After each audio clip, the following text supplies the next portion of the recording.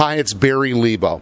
What happens when you have to downsize or clean out an estate, get rid of furniture? Today, I'm at the Furniture Bank. For years, I've been sending people to the Furniture Bank. They come, they pick up the stuff. Today, I actually want to go and see the process, what they accept, what they won't accept. So let's go inside in the Furniture Bank and let's meet the people who are behind us and see what the Furniture Bank does with your used goods. So, Katrina, tell me, what's your name and what's your role? My name is Katrina Delaney, and I'm the community manager here at Furniture Bank. And how long have you been here? I've been here for 5 weeks. 5 weeks? 5 weeks. I came, I drank the Kool-Aid, and I couldn't leave. Oh, that is so nice, because you just gave us... Now, just so anybody watching now, we just had a tour. Yep. And I'm overly impressed. So we're going to be seeing how many square feet here? We have a 30,000 square foot warehouse here. And it gets emptied every day? It's full at 9 o'clock in the morning, and it's empty by 4 p.m. So this piece that I'm looking at, just before we get into everything else, I'm fascinated by this piece. And this, if you can just zoom in here for this chair, this is, your studio has refurbished all this, and you take, I hate to say the word junk, but let's say very used furniture, and this is the type of stuff you're creating from some of it. Well, I think we have a philosophy around here that nothing gets wasted, everything gets used, everything has a purpose and can be repurposed. So when we have items that aren't picked up by our clients and maybe are badly damaged, we use our other social enterprises to try to fix those items and get them back out into the community. So we have a shop studio program. We'll take pieces like this, we'll repair them, turn them into customized works of art, really one-of-a-kind pieces. Beautiful piece. And then we'll sell them, and the money from that will be funneled back into the charity so that we can continue to do the good work that we do.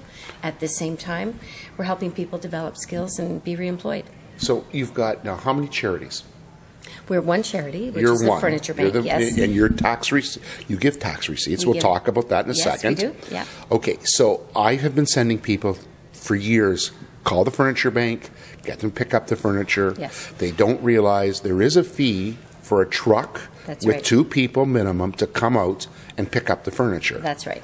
Okay, and the fee is necessary because there is a truck and 2 people. So I think sometimes there's an assumption out there that charities like Furniture Bank, or all charities, are funded by the government, but that's not entirely the case.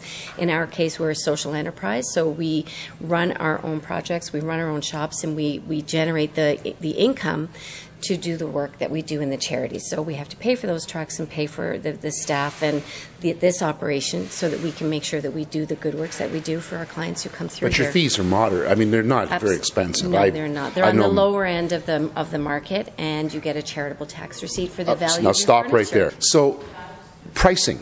Yes. So if you've got, for instance, a dining room set, a sofa, how do you figure out what the tax receipt should be? We have a list that we've been using for a long time, and we just sort of match it up with that and price accordingly, and then provide a charitable tax receipt for the value of the total.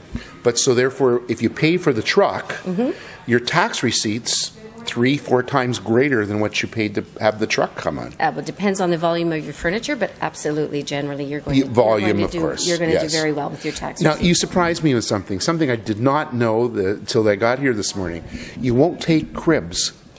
Yeah, there's certain items that first of all, are just difficult because there are regulations around cribs, around how the bars are spaced and this and that. So it's really a safety issue. We wouldn't want to put anything on the floor that could cause any harm. So over time, if regulations change or if we have the capacity to be really on top of that stuff, that could change. But for now, it's not something. And of course, I knew coming in, king-size mattresses are a luxury item. Yeah. They're you have to discard them, that's all. Baby car seats, things like that, we just can't accept them. Oh, really? Same thing, there are regulations. The regulations change. Safety regulations, nothing to do with us. Unless it was all in the package, all boxed and all brand new, right? If it had been unopened, well, if we had donations, it might be different from Did you get that? We do brand new? Well, we have relationships with corporate partners who do donate items to us. So, for example, are some of our mattresses that we have here that come from Andy and come from Sleep Country Canada, and those are being obviously 30-day returns. And again, that's a highly regulated area, but we do take mattresses like that because our clients have nothing. Let's go show people how big 30,000 square feet of furniture is. Absolutely, after you.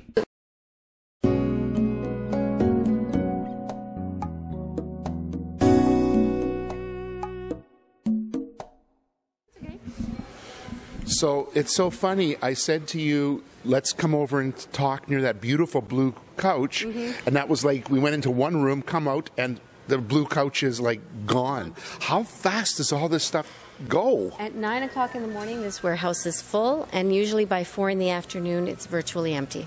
That is absolutely amazing. So now, Mom and Dad have had furniture in their house. Let's look at that aspect. Yes. They've had the furniture 35, 40 years. Absolutely. And instead of it going to some landfill Yep. or going wherever, it's getting reused to another family. It's getting reused. Isn't that a It's fascinating? reused. It's not unwanted, but it's unwanted by the family who's donating it. This is furniture that somebody wants, and somebody will actually love. Yes. And they'll be grateful to have it, and it will have a whole new life. And what a great story, this piece will have to tell, or this piece will have to tell in another 30 years. That is, and then of course, when these people, when it's their turn, they're new immigrants to Canada, they get established, they want new stuff, it all comes back here again. It all comes back here again. Do you ever recognize pieces?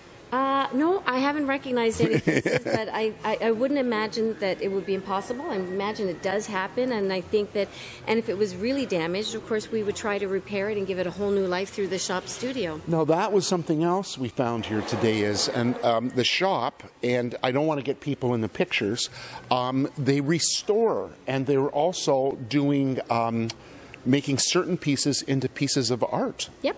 There's some gorgeous, I mean, it's like a guild. It is a guild. They turn them into sort of customized art pieces, and we can sell them and then funnel the money from the social enterprise back into the charity. And it actually leaks into our annual charitable fundraising event, which is the Chair Affair, where we get some of Toronto's top designers who will come through here. They'll each select a chair that hasn't been picked up by a client or is too damaged. They take those chairs away, they design them, and then at our large event in November, I didn't know anything about this. We auction them off. And so you get the Jane Lockharts coming in here, and they're like, here's my chair, I'm going to auction it off, and we funnel that back in. So we get some really, really cool things created out of that. Now, let's just to wrap this up. Furniture Bank started, if I'm correct, a nun, a sister had an idea. Yes. And this idea morphed from one single little building, one little truck, to this huge organization today. Absolutely. How many families do you think you serve a year? Well, we've kept 52,000 tons of furniture out of landfill. Holy cow. We have helped over 1,200 families, about 300 a week. So actually, 300 a week. Yeah, 300 a week would be more of an accurate. That's amazing. So more that's than 12, astounding. Pardon me. So it's 12,000 families a year. Yeah. Yeah. That is astounding. And what year did it start? We started in 1998. Okay. We have 10 trucks today. And this 30,000 square foot warehouse, and I don't think that I think we're bursting at the seams here, so we'll have to see where we go from here. Last but not least, this is Toronto based. Any options to any ideas to move out of Toronto, like expand to other areas? I think the reality is that furniture scarcity is an issue in every community in this country. In Toronto alone, there are over 100,000 families who are waiting for some kind of furniture. And what happens is we get people placed into social housing. They go into those places and they shut the door. You don't see what's behind the door. And what's behind the door is nothing. And so it's an issue that people don't know anything about. They don't know that kids are sitting on the floor with no cups and saucers. So we don't think that this is a problem that can be solved overnight, but we do believe that furniture scarcity is something that's absolutely solvable. Furniture there, people there, and we're the group that will connect them. And so there are other furniture banks, and we will probably over time connect to them, share with them our infrastructure, our model of how we operate, and maybe do more business together. The end goal is to make sure that there isn't a person in this country who can't go into their place and sit. So what you're saying is to you, what I'm listening, I'm hearing you, this isn't just a job for you, this is a labor of love. It absolutely is, because we've got newcomers to Canada, we have refugees, we have women and children who are transitioning from abuse shelters, starting their lives over again, people who are transitioning out of homelessness. This is their second chance. These are people who've been in some way, shape, or form traumatized and who are taking another chance at life. And all we have to do is help them have some sort of dignified place through which they can begin this journey. But what a great place to be, right at the beginning of something new. I agree with you so much, because I've been encouraging all my clients for years, the furniture bank, the furniture bank, the furniture bank. Yes. And a lot of my clients have been donating here. This is the first time I physically come, and I came myself to follow the truck. Yes. I've never followed the truck. I am overly impressed. You've done a great job. I want to shake your hand. I really do. Thank you very much. I really well, did. thank you for all the work that you've done for furniture banks, because people aren't aware. They see the furniture go in the truck, but the story is just starting for that piece of furniture. And that story of that piece of furniture is something that's the beginning of a story for a family.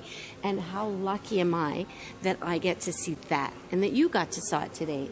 You saw, look what happens when I send furniture here. And the other thing is, of course, we're doing this on a sort of a fixed shoot here. Mm-hmm. There are people, as we're doing this, people are around us. We're not putting them in the picture, into the video, who are here to pick furniture. Absolutely. And I notice, and they can pick what they want, and people are helping them. It's a fabulous day. This is a heartwarming moment. I love this. My first day here, I was asked to just pair up with a volunteer and go work the floor. Right. Which is generally not part of my job. So I was paired up with a family, and I walked through, and I noticed that over here where there's mirrors, the mom that I was with was looking at two of the mirrors, and one of them was sort of a little more roughly used, and the other one was a little bit ornate.